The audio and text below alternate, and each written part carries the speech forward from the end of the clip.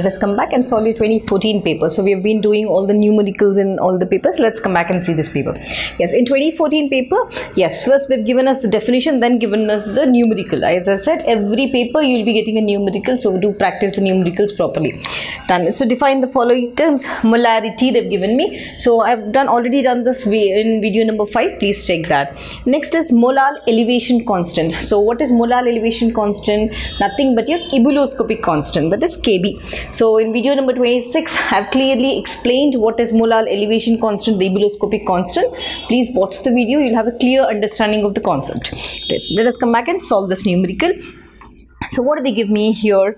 A solution containing 15 grams of urea. Okay, urea 15 grams. W2 is given to me, and M2 also is given to me, 60 grams. Okay, per liter of a solution. Done. In what per liter of a solution in water has an osmotic pressure isotonic as solution of glucose. Okay, there are two solution systems. Okay, one osmotic pressure, that is of glucose, as well as osmotic pressure of urea. Both are equal systems. Done. Yes, and calculate the mass present in 1 liter of solution. Okay, so the concept is basically moving around your osmotic pressure.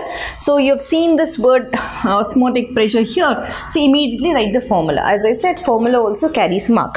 So the formula which we are going to use is pi is equal to CRT, further pi is equal to N by VRT. So done. This you will be getting mark here. After writing this, now let us note the given data. So in the given data, what is seen? Let us see. They've given a solution containing 15 grams of urea. Okay, so this N can be further written as, just see, pi is equal to, it can be further written as W2 by M2 into 1 by VRT. Yes or no? Yes. Now there are two things. One is for urea, given data. One is urea and the other one is glucose. These two are present in the solution. Both are isotonic in nature. What is isotonic? Isotonic in nature means, iso means similar. Tonic, isotonic is they have similar pressure rhythms. Both urea as well as glucose are isotonic. That nothing but same pressure, because we are speaking in terms of osmotic pressure. Now let us note the information. They said W2 of this urea is 15 grams. What is the molar mass? M2 given to me is 60 gram per mole. Let us write for glucose now. Glucose, how much is given? Okay, mass, I have to find mass. So let us assume here, let us take this as W1, so that I can take that as W2, M1. Let us take this as W2. I have to find M2 of glucose given to me is 80 gram per mole. Okay, done. Simple. Nothing. There's nothing much in this. Let's see. Now, I said both are isotonic in nature. That means same pressure. That means I can relate this formula of both. I can make the osmotic pressure equal, because they have said isotonic. So how can I write this? I can write this as pi is equal to N by V RT of which one is this? This is for urea, which is equal to pi. Okay, there is a pi, I am taking this common, N by V RT of glucose. I am making both equal because the osmotic pressures are equal.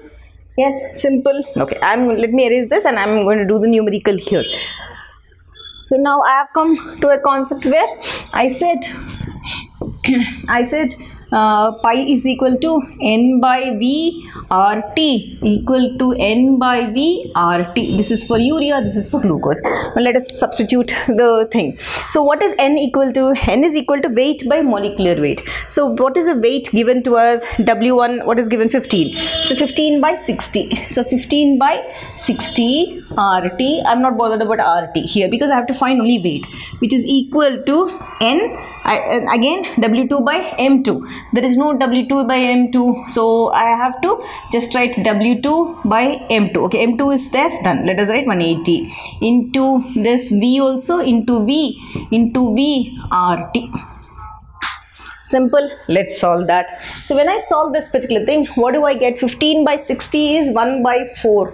1 by 4 V RT is equal to W2 by 180 into V RT. Okay, RT gets cancelled because we are just calculating the masses. RT and RT gone, and V in this in common. I have to find W2. So W2 is equal to 1 by 4 into 180. So this goes 45 grams. So weight, that's the reason W2 is equal to 45 grams. So this is 45 times, right? So this is the weight. So you are going to write, calculate the mass of glucose. So you put it in a box and write mass of glucose present in 1 liter is equal to 45 grams. That's it. You're going to conclude your answer like that. So simple thing is, you have to remember isotonic solution is given. That's why I'm equating. After equating, I substituted the values. After substituting, I calculated the weight.